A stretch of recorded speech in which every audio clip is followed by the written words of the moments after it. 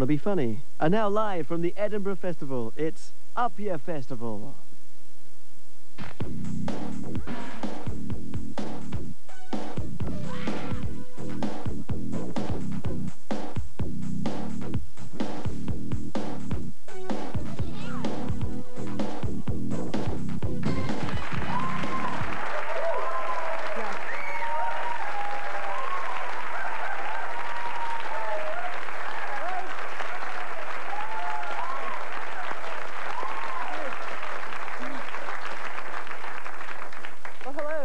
Welcome to Yer Festival. I will be your host this evening. My name is Brett Butler, and I'm an American, and I'm sorry. I've been here for a couple of weeks, and I feel compelled to apologize. I am from the South in the United States. I was born in Alabama and raised in Georgia. I'm so Southern, I'm related to myself. We were raised in the Southern Baptist tradition, which meant that we had a large black velvet picture of Elvis's Last Supper in our living room. As you know, it was a large pile of barbiturates under Mount Ararat. 6 years ago, I moved to New York City for the culture, for the intellect, for the excitement, and I am greeted almost on a daily basis with things like, "You're from where? I will never go down south. People sound so stupid when they talk." Which is nice, because at least up there you don't see guys who wear fishing hats that say, "Shoot, Bubba, let's go kill something." Well, you see them, but they're cops. The difference between Southern men and Northern men is actually vast, because, well, in the South it's great. Men take what women think is our worst physical characteristic and then give you a compliment on it. Every time I go home, I hear things like, "Well, I like big, healthy women with sturdy feet." Or, "My mama says girls that sweat a lot are honest." And in New York, men would never stoop to such base critiques. In New York, if a man likes you, you hear, "Yo, you got a fat ass and a mustache. You want to dance with me or what?" That's why I married a Southern man. I used to be married to a redneck from Macon, Georgia, because comedy has to start somewhere. And, well, I knew it wouldn't work. I used to introduce him as my first husband while we were still together, just to watch that dim, confused look appear in his eyes. Wait a minute, if... Never mind. He used to watch fishing shows and pay attention, and I don't mean President Bush's press conferences. He would just watch and be like, "I wonder what they gonna do next. Well, honey, they're probably gonna catch a big fish and let it go. Have you seen it before?" Thank you. Thank you.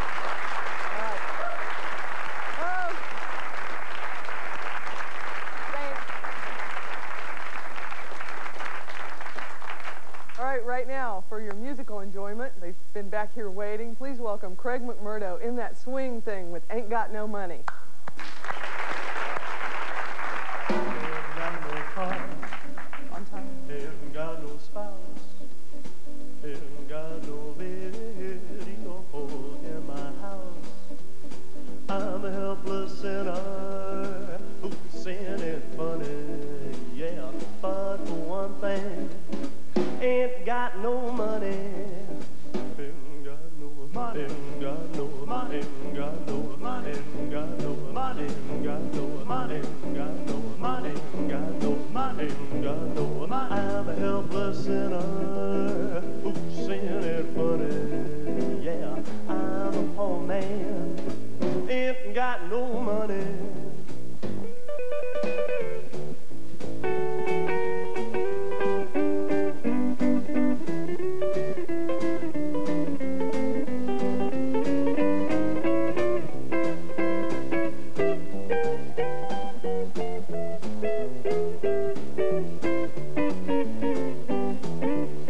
No blue chip bonds, no bank account, no credit card, no cash discount.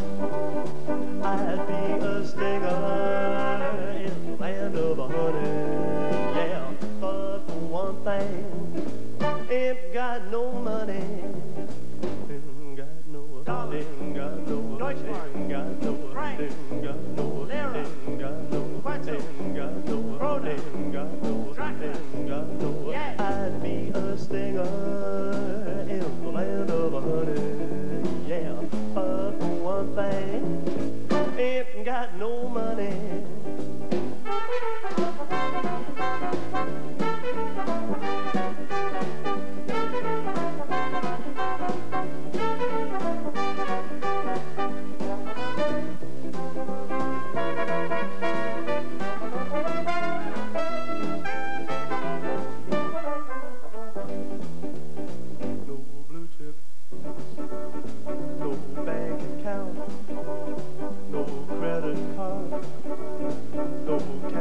discount. I'd be a stinger in the land of honey. Yeah, but one thing, ain't got no money. Ain't got no, ain't got no, ain't got no, ain't got no, ain't got no, ain't got no, ain't got no, ain't got no. I'd be a stinger in the land of honey. Yeah, but one thing, ain't got no money. I'd be a stinger in the land of honey. Yeah, but one thing, ain't got no money.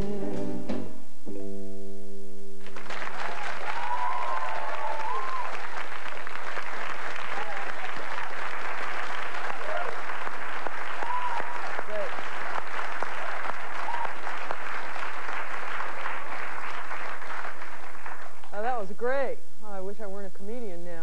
I always wanted to, I did, I used to want to sing country music, but I took this test and I have too much self-esteem for it. Then again, if I had a lot of self-esteem, why am I in Edinburgh for a month? Oh, don't take it so seriously. Now we go over to Malcolm Hardy to see who's been nominated for this year's much-coveted Snakebite Award. There we are. We've been up in Edinburgh a week now on the Snakebite Paddle meeting in this salubrious club, known as the Salamander Club in the Edinburgh, only 50 yards from the Gilded Bloom. This one's much more lively. We were going to go to the assembly rooms, but we thought no. And most of the panel are still alive, and we're coming to the point where we make the nominations for the worst act on the fringe. I'll put my tennis in first. The one that I saw actually performed in this club most nights, and they're a double act, and they're called Arnold and Colin. Arnold does stand-up of a sort, and Colin plays the saxophone at the same time sometimes, and sometimes he doesn't. So I'm going to nominate Arnold and Colin for this year's Snakebite Award. And Sarah, this is Sarah here. Have you seen anything particularly dreadful? Well, I still go with the first thing that I saw that I thought was particularly dreadful, which was The Cunning Linguist. Play on words? Say that again. It's a play on words in the title. I doubt it. And Mr. Luby, Chris Luby, Aeroplane Impersonator? I've seen Ennio Marchetto, the cunning origami artist who changes clothes with bits of paper. On this side of the table, Wizzo. Well, actually, I've just come to read the meter, so I'm just going to shoot them. No, it's got to be the Cambridge footlights, I think, the most ridiculously stupid people jumping up and down in dustbins, shouting out condoms. And Chris? David Shield. Just truly appalling. What did he do? Sits at a piano, tells jokes, stories. Wears a tank top. Yeah. Tank top. No. 4 points for the tank top. I found one at the Hill Street venue. It's called Asleep for 10 Years, and it's by Gary Rowan Co. And it says, devised through improvisation using text and movement. And I think it's sufficient to say that 45 minutes later he falls asleep on the chair, but the audience beat him by about 15 minutes. That's good. I was going to give a special mention this year for Simon Fanshawe, but he's in enough trouble already. I mean, anyone that can get a review that says it's an act like the flea biting the rabid dog, has got to have a mention. So there we are, and here are the lists, beautifully typed. Arnold and Colin, Cunning Linguist, Ennio Marchetto, Cambridge Footlights, David Shill, The Sleep of 10 Years, or was it for Sleep for 10 Years, and a special commendation for Simon Fanshawe.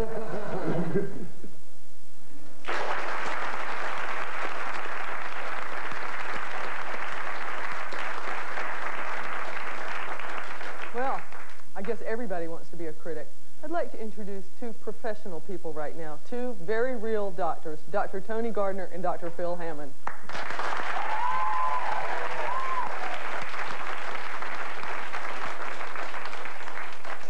Hi there, folks. We'd like to welcome you here to the studio, and of course, a especially warm welcome to Kenneth Clark. Houseman? Yes, sir. Let's have a ward round, shall we? Yes, I think we might. Who shall our first patient be? Do you mind holding this? As you can see, sir, this is a massively obese 55-year-old lady who's come to us having noticed blood on the paper on 2 separate occasions now. She's fairly sure it was coming from the tail end, and indeed her period stopped when she was only 7. Really? Yes, some form of ovarian failure was noted. Indeed, on examination, she does have quite juicy hemorrhoids at 4, 7 and 11 o'clock. The ones at 4 and 7 are 2nd degree. The one at 11 o'clock is prolapse. Really? She's been trying to pop it back in with the end of her toothbrush, and I fear this may have exacerbated some of the bleeding. Tell me, Mrs. What's her name? Hemorrhoid. Mrs. Hemorrhoids. Is it a long history of short bits of blood or a short history of long bits of blood? And does the blood come rushing out before the stool? Is it a mixy-mashy-mish in between? Does it come shooting out afterwards? Is it easy to flush away? Do you wipe it? What's the matter with the woman? I think her problem is that she's NHS, sir. Oh. Poor old you. Really? I don't know why you're laughing, sir. This chap, as you can see, has a long history of inadequate personality. Yes. He's been under the psychiatrist 7 times, been sectioned 4 times, and 3 public toilet offences. He first came to us having lost 4 stone in weight. We did a scan, and in fact, it showed a mass at the head of the pancreas. You opened him up last night and closed him up fairly quickly. We do have the histology back, sir, and it does indeed confirm he has cancer. He's got what? Cancer. What? Cancer. Oh, cancer! Cancer! Cancer of the head of the pancreas. Well, you're batting on a bit of a sticky wicket, aren't you? Yes. Next. Oh, dear. This little floozy's with us again. Seen her before. She's pregnant again. Oh, again, yeah. Multiple partners, not really sure who the father is. Oh, really? She claims it was an accident. It was an accident, was it? Now, don't tell me. You were walking down the street, and you tripped over a loose paving slab and fell onto an erect penis. Very good, sir. Very fresh, very alive. I like that one. That's quite I don't know why your partner's laughing. This chap is a bit of a puzzle to us. He's a 70-year-old retired pet shop owner with a long history of fish fancier's finger. Anyway, he came to us with a gross amount of inguinal lymphadenopathy. It's a dorsal angulation of the plantar. Of the what? Penis. The penis. And weight has literally been dripping off, and we don't know what's wrong with him. And frankly, sir, I'm surprised he's still with us. Really? Sir, from what Dr. Hammond's telling me, we're not entirely sure what the diagnosis is at the moment, but I'm sure we'll find out at the post-mortem. Well done, you.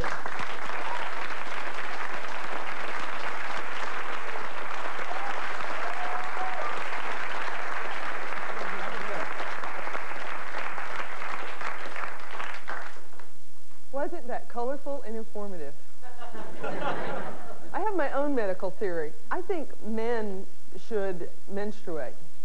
Not only is their name in the word, but if you just think, really think now about the situation that the world is in, I mean, maybe that's why men declare war, because they have a need to bleed on a regular basis. But I'm not a doctor. Okay, we have more to show. Earlier today, our reporter David Cliche was out and about following the progress of the Bournemouth University media students. This is David Cliche reporting from the Mound, where a person need only be wearing a Macintosh and holding a microphone to attract literally this many people. Today, the Bournemouth University Media Society are here in a desperate effort to drum up publicity and get an audience for their 2 shows, Yer Thatcher and A Couple of Bums, their comedy about homelessness. With some drastic rewriting to make the show topical and up-to-date, they will be performing somewhere around here an extract from A Couple of Bums. Thatcher! I don't know why all these homelessness people have to complain about things. Since if ever I was homeless, I just moved to my other castle. You mean like Arthur Scargill? And another thing, it's better to be homeless in Britain than living in a palace in Kuwait. Yes, and another thing, I've just heard that Northamptonshire have got through to the final of the NatWest Trophy. And another thing, unemployment is at its highest level for 6 years.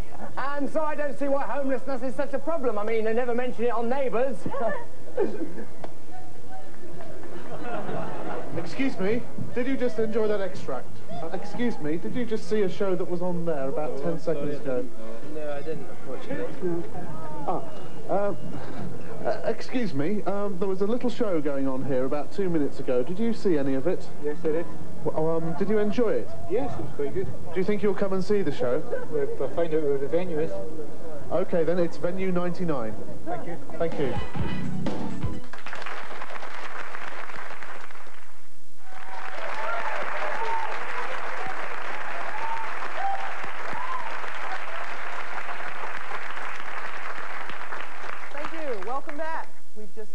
rousing rendition of Amazing Grace. And now I've heard that we can go over live for exclusive coverage of the virgin performance of the Bournemouth University Media Students Act. That's good.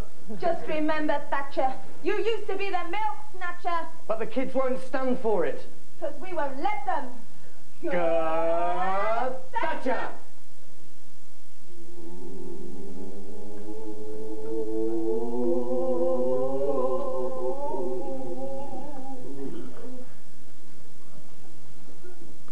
David Cliche, Up Yer Festival, alone.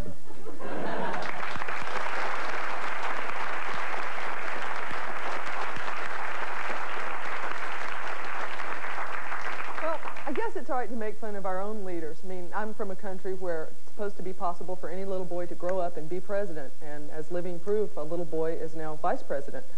So, they hate it over there. If I do any jokes about Vice President Quayle or President Bush, especially the men, they get very upset. Like, young lady, that's our commander-in-chief, you show some respect. I know why men like Bush and Quayle, because they figure if they can get that far, there's no end to what they can accomplish. Okay, now I know you're all supposed to pay the poll tax at the moment, but what you may not know is that there's been a development today here in this city. For a report, here's Sophie Trout. It's just been announced that fringe performers who stay the full 3 weeks in Edinburgh are eligible for the poll tax. So, how has this ruling affected this year's festival? Let's take a look.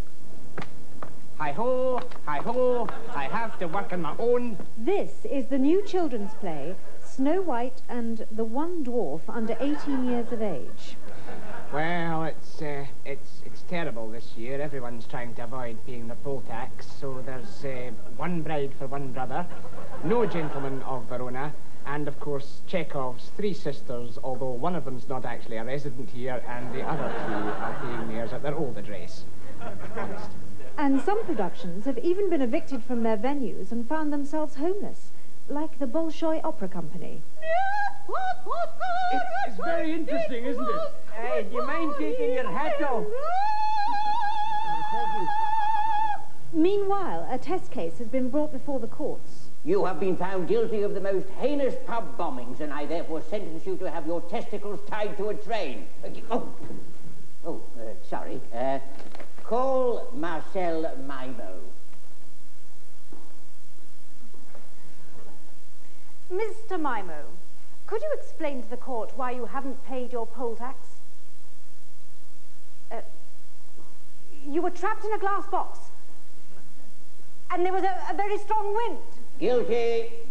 I condemn you to 2 weeks watching the Cambridge footlights.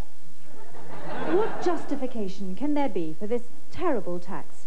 We asked the Association of Scottish Conservative MPs. Yes, they're the only group of people who won't have to worry about paying the poll tax in Scotland.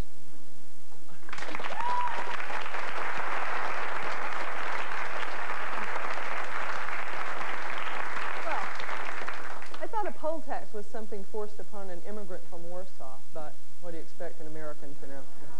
So when you came in here tonight, did you see they were collecting money outside, the animal activists, and me wearing this?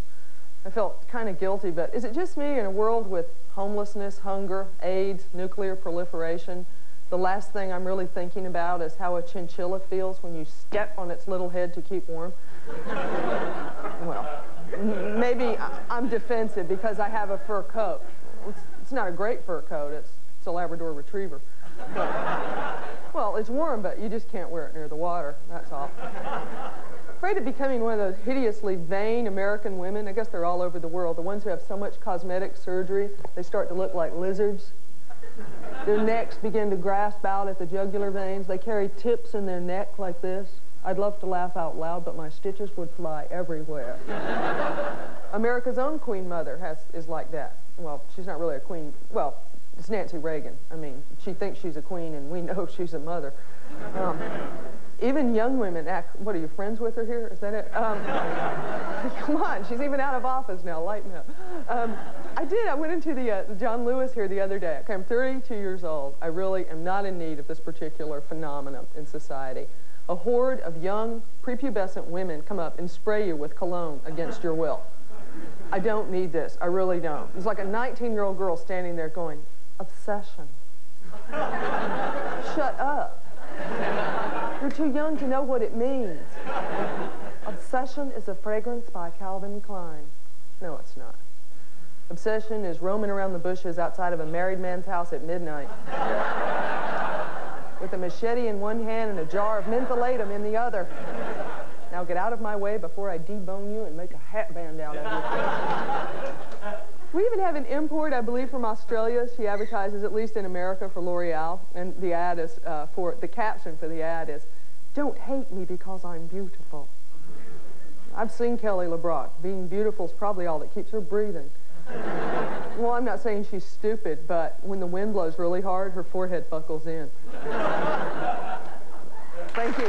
Thank you. Now, a feature from the Australian superstar Bob Down for another interview from the Fringe Club. Cole Elliott. Cole, how you doing? Have you played Mooloolaba lately? Mate, actually, I'm not Cole. I'm his roadie, Chuka Dennis. Oh, Chuka, I know you well. I like that hair you've been doing. You just touched it up for the Fringe. Thanks very much. Yeah, actually, I had a really good flight in British Airways from Sydney.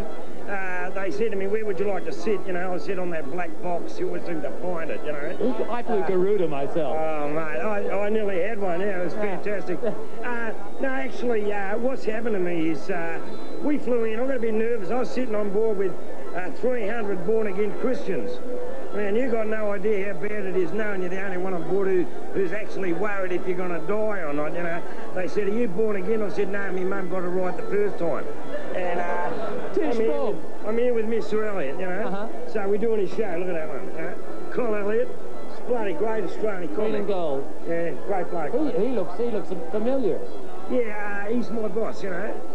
We come to... Excuse me, Cole, I just had to challenge you on something I saw on the Australia's most popular comedian. This is an interesting claim.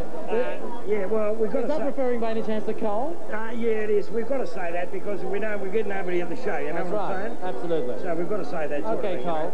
Thanks very much indeed, mate. Oh, yeah. Catch you down under. See what I have to put up with.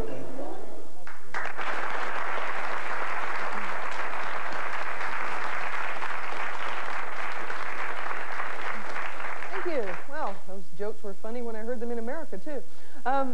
Please welcome once again Craig McMurdo Band with Big Fat Mamas Are Back in Style.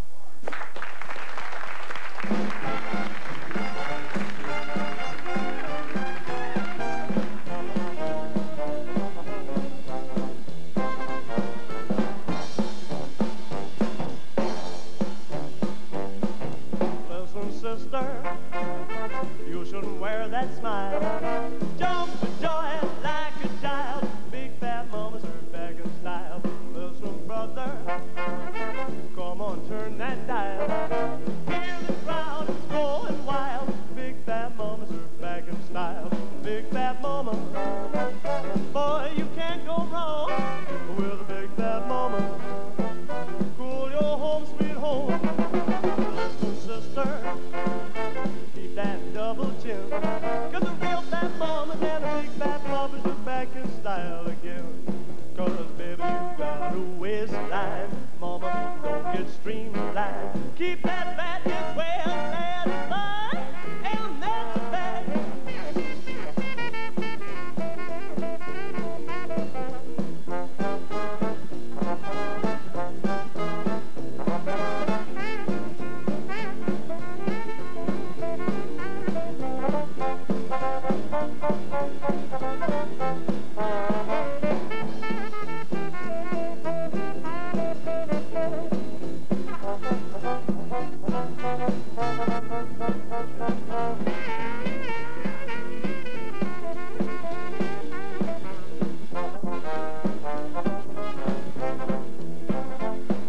A big fat mama, boy, you can't go wrong with a big fat mama. Cool your home, sweet home. Sister, keep that double chin. 'Cause the real fat mamas and the big fat papas are back in style again.